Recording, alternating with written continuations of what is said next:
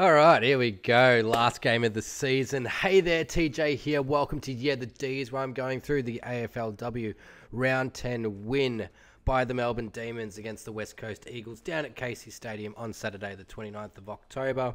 We shored up second spot and agonizingly missed out on top spot by 1 point or 0.3% to get there. Its review's definitely coming out quite late. I was overseas over the weekend, got back late Tuesday night, watched the game Wednesday, and it was just a bit too late for me to film and edit the video for the game, so I've just decided to quickly knock this out today on Thursday, just as the teams have already come out for our first final tomorrow night. So better late than never, but here it is, and let's go. A little bit of a wrestle early on, not much happening scoring-wise in the first 4 to 5 minutes, but we were kicking to the same end as last week's game, and we're able to, as we dominated in last week's game, and we were able to lock the ball in the forward line again for that first quarter. One of the first things I noticed actually was that Taylor Harris has gone brunette, and it really throws me off. But yeah, anyway, Karen Paxman was able to kick our first goal 4.5 minutes into the first quarter, marking an inside 50 and put that one on the board. We were able to push forward again shortly after a lasso free kick, but we were unable to find a mark inside 50, and we go back and forth inside our forward 50 and then to the wing, and then it's just turnover central from West Coast. They never really get it towards their forward 50s either. Karen Paxman kicked to Kate Hoare in the forward line, who faked to run towards goal and then cut back in towards the 50 and took a really easy mark. She absolutely fooled her opponent to take that uncontested mark. Unfortunately, her attempt in that quarter sailed to the right of goal. That was a very good chance and some really good play there. We get the rebound inside 50 off a risky kick, which happened to go out on the full. So we had another opportunity there to kick another goal. So we wasted a few opportunities early, especially from our first sort of 11 inside 50s.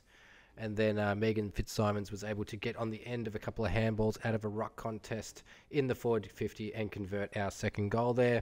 So we were 2 goals for with 7 shots on goal off the first 11 inside 50s in the game. Absolute domination, but yeah, we definitely could have put a bit more on the board there. Lauren Pearce really smashed the West Coast ruckman in this game. She was very dominant, plucked it out of the ruck a lot of times. It was very Tom Hawkins-like. Karen Paxman was able to pick up a loose ball and get the handball out to Olivia Purcell, who was able to kick our third in that first quarter for the day. So the siren goes soon after that. We were 3-5, 23 to 0 points, and the Eagles had no chances because they had no inside 50s. A very dominant display from the Demons in this quarter. It was very, very impressive. The conditions were nowhere near as bad as the week before, but that typical Casey wind is still around, and it was there also in the second quarter. Sorry if I sound like crap, by the way, as well. I've picked up a cold from my travels somewhere also, so it is a bit of a struggle for me, but we'll get through it. West Coast got their first inside 50, which happened to just go straight to Libby Birch, who is an absolute general of that back line. She plays very similar to Stephen May. We rebound out of that 50 and a very soft free kick against Taylor Harris for, I think it was a high tackle. Gave them their second inside 50, which ended up in a ball up on the 50 metres. And Pearce took it out of the ruck again. That was the 3rd or 4th time she had done that in that time, and got the handball game going to get out of there. Only for Taylor Harris to give away another soft free kick for their West Coast to get another inside 50, where we ended up rushing the behind. Little did we know, well, I knew because I saw the results before watching the replay, that would be West Coast's only score for the game, and it didn't come off any of their players' boots. It came off a Melbourne player, so it just really showed how great we are as a defensive unit. So yeah, they had a couple of chances this quarter, but they didn't score. Our great defending structures and tackling is definitely to blame for this. Every single time a West Coast player had the ball, they were under pressure. I really don't remember seeing many, if any, uncontested possessions for West Coast players throughout the 4 quarters here. We get another throw inside our inside 50, and Lauren Pearce, and it just lands in Lauren Pearce's lap.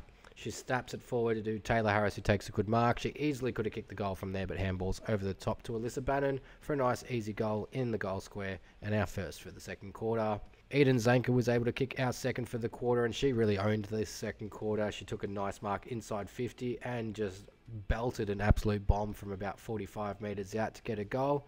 She got another opportunity a little bit later off a free kick about 40 metres out, but she just kicked it to the top of the square, and Daisy Pearce spilled the mark to a West Coast player who Sheriff ended up tackling and she got a free kick for holding the ball, snapped from the pocket but hit the post. So there was another close opportunity there. It was just so close that one. It was a brilliant tackle and really deserved to be rewarded. On the wing in this game as well, Eden Zanko had a real nice shake and bake and turn as she outrunned an opponent to collect the ball, sidestepped two players, but ended up butchering the kick and it ended up in a turnover. But it looked really good, the way that she moved her along the wing there. But yeah, after this sort of action, the rain starts to come down at Casey and the wind turns up a bit, making conditions very difficult to convert in.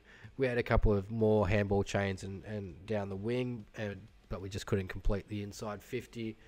In control of the game, 37 points up at half time. We were 5 goals, 8-38 to a solitary at 1 point. We get to the third quarter and it's stopped raining, but it is a very, very, very wet ground now. It's dark, the lights are on. The wind seemed to have settled a bit, but the conditions down at Casey do make it difficult, and it's a good thing that it's our home ground and we know how to work in it. So it's a bit of an arm wrestle for the first 5 minutes, very similar to the first quarter. I think it has with West Coast's fitness. They were able to have a rest and then put on the similar amount of pressure that we had been putting on for the whole game. Daisy Pearce gets a free kick after about 5 minutes inside 50. She plays on right away and hits up Kate Hoare here, who's able to kick her first goal for the game.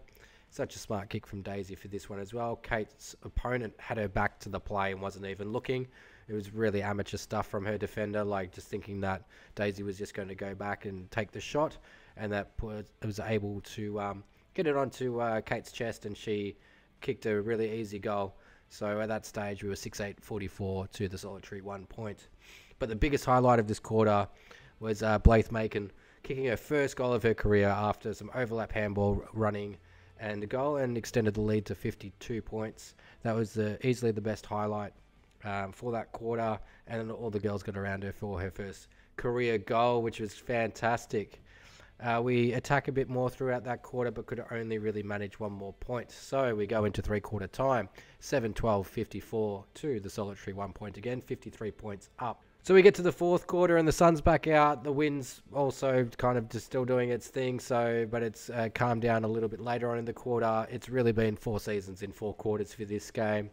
The first goal for us comes 6 minutes in through Tyler Hanks, who runs forward from the midfield to create an option and take a mark inside 50. She goals and takes our lead up to 59 points there. There was a free kick to Kate Hoare in the forward pocket after a high tackle, after Shelley Heath brought the ball in through the middle into the inside 50. She's able to kick her second from the game. She had a great game, and it was especially a great game defensively. She had plenty of inside 50 tackles. I think she had 9 or 10 inside 50 tackles for the game, and now 2 goals with that brilliant snap there. But shortly after that, Eden Zanker kicks her second goal from the game. This comes from a turnover mark from Libby Birch, who then hit up Fitzsimons, who kicked to a leading Eden Zanker, and she's just got a really great leg on her and absolutely bombs that through.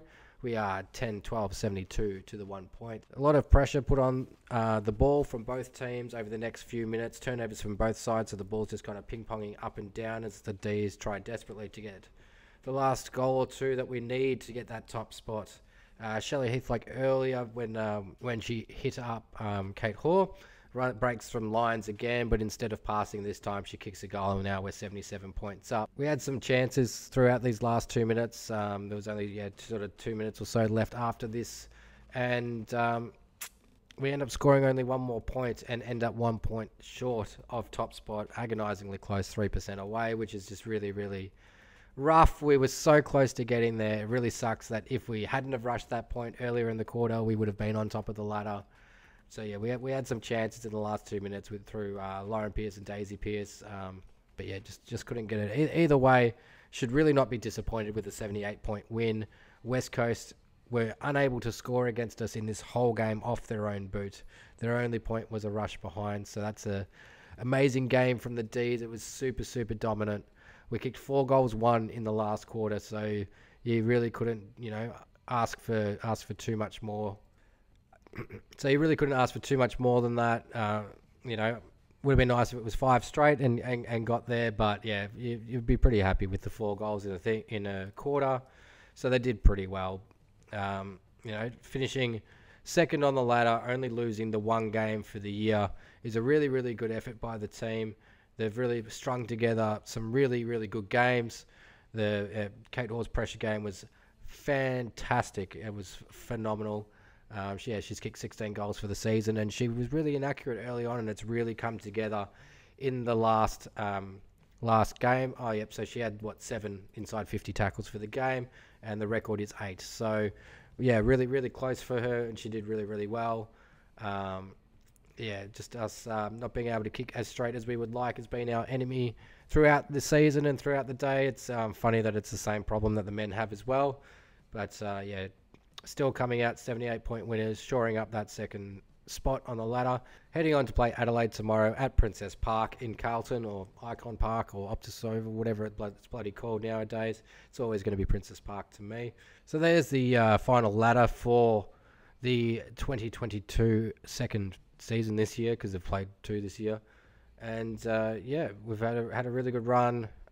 Just miss out by that 0.3% against Brisbane, and then play Adelaide, the team that we played in the grand final earlier this year, and unfortunately didn't get the win against. But this time we're playing them in Victoria for this finals round, and it should be an absolutely ripping game. We're in some really good form, and I'm really excited to see how we go.